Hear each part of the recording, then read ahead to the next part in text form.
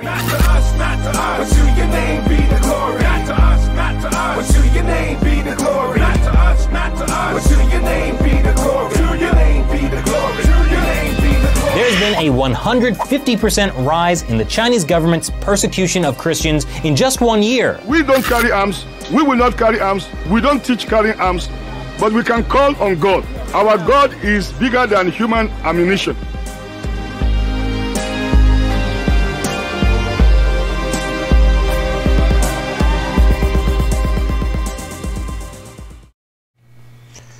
Hey everybody, welcome to the Fifth Seal number 37. I am your host, the Evangelical Norm.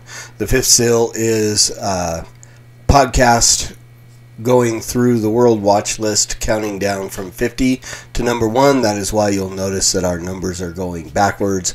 2 weeks ago we did number 38. We are on number 37. We are counting down to number 1 of the worst countries for Christians in regards to persecution around the world.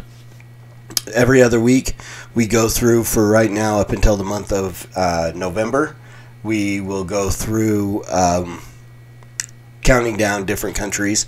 We do it the second and fourth Wednesdays of every month. We hit a new country, look at some stories about persecution around the world, and then do some prayer points for those specific countries as we come up to them on the World Watch List.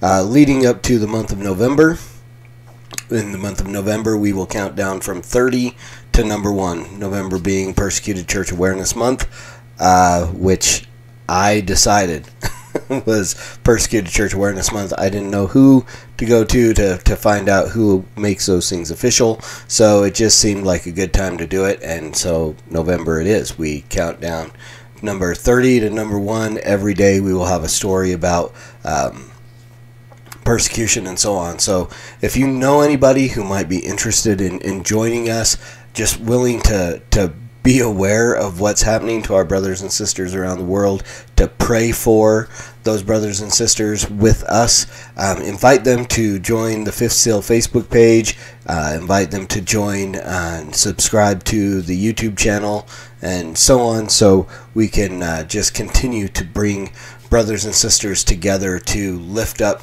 our brothers and sisters around the world who are being persecuted for their faith in Jesus Christ. So with that, let's get to our first story. This from International Christian Concern.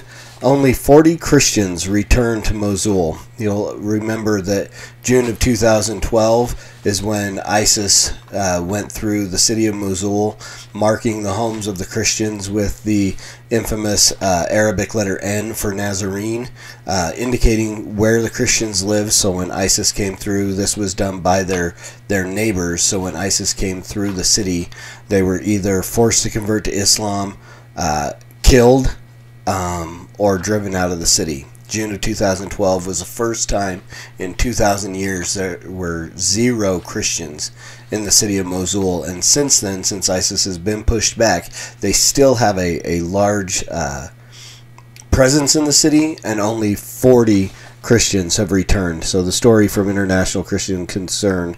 Mosul's only priest, Father Emmanuel Adel Klou, has reported that only 40 of the 15,000 Iraqi Christians who used to live in the city have returned home. Mosul was captured by the Islamic State and used as their base of operations throughout Iraq. Although defeated, ISIS maintains a strong presence in Mosul. Although barely any Christians have returned home to Mosul, many still have an active presence there. Father Klou estimates that hundreds of Christians are employed in Mosul, and about 1,000 Christians are students at Mosul University. However, all of these individuals are commuters. The lack of security and broken community trust are the primary reasons why Christians are so reluctant to return to their homes in Mosul. Many still believe that their former neighbors maintain the ideology of ISIS, recalling how easily it was for the militants to capture the city. West Mosul remains an extremely challenging neighborhood because of how ISIS maintains activities there. Many Christians would prefer not to have interactions in Mosul, but are forced to commute there out of necessity and lack of other alternatives. So again, our brothers and sisters who were driven out of their homes by their Islamic neighbors are not wanting to come back. So even though we did see in the last couple of years, I want to say 2017 was the first year 2018 was the first year there were Easter services held in Mosul. Very few of them are coming back. They're still afraid to live in the city because of the broken trust with their Muslim neighbors who marked their homes, indicating who were the Christians, so ISIS knew who to drive out of the city and who to kill when they came in. So continue to pray for our brothers and sisters who are reluctantly still going to school and interacting in the city under fear of what could happen to them as Christians if ISIS were to ever come back and return. So bringing us to our world watch list, we are looking at Tunisia this week. So a few facts about Tunisia. The region it is in Africa. The persecution type is Islamic oppression. The persecution level is very high. Population there is 11,659,000, of which about 23,000 are Christians. So less than 1%. A little more than, actually about 2% of the population are Christians. The main religion is Islam. Government, parliamentary republic, and the leader is President Beji Caid Essebsi. Yeah. Say that 3 times real fast. Hostility and pressure in Islamic society. For Christians in Tunisia, life within Islamic society comes with hostility and daily pressure, and the threat of Islamic militant activity, especially by those returning from fighting with ISIS and still worrying. At the political level, Islamist political parties are still influential. Islamic militants spread fear throughout the country, many having links to organized crime. Foreigners in Tunisia enjoy more freedom of religion, but are restricted from engaging in openly evangelistic activities. The small community of Tunisian converts experiences persecution from family members, relatives, and the community at large, and face difficulties with the state authorities that don't officially recognize their conversion to Christianity. A journalist who investigated the situation in Tunisian Christians in-depth states, quote, Tunisian Christians face discrimination and targeting that is often obscure and hidden to the public eye. It affects their day-to-day lives because of their Christian identities. Many believers experience various forms of Christian persecution, such as job insecurity, abandonment from family, friends, and even fiancés. They are victims of verbal, mental, and physical abuse, unquote. Due to the above factor, most Tunisian converts to Christianity choose to hide their faith and cannot openly worship and live their lives as Christians. The hostility and pressures they face from society at large make it dangerous to share their faith with their family members, relatives, neighbors, friends, or colleagues. They also find it difficult to gather for worship and fellowship due to the risks any possible exposure would entail. Couple examples: church facilities and buildings are monitored ostensibly for security reasons and also for purposes of surveillance. In April 2018, the UN Special Rapporteur on Freedom of Religion or Belief reported on Tunisia. He concluded that, quote, old laws and societal pressures pose the greatest challenges to religious freedom in Tunisia. A number of old laws, such as public morality concepts and public order provisions, are used to enforce restrictions on, for example, food consumption during Ramadan, unquote. During the World Watch List 2019 reporting period, foreign Christians have been detained and interrogated for possessing Christian literature, and they were also accused of proselytization. Prayer points for Tunisia. Pray for the persecuted Christian youth, especially those who face pressure from non-believing family members when they want to marry. Pray that the government of Tunisia would put in place effective legal measures to prevent, investigate, and finally bring justice for violations of freedom of religion, particularly involving those of Muslim background who converted to Christianity. Pray persecuted believers will feel God's presence. Many lose hope and don't know how to move forward with their lives. Pray the Lord will hinder the plans of Islamic extremists and draw them to Jesus. Let's pray.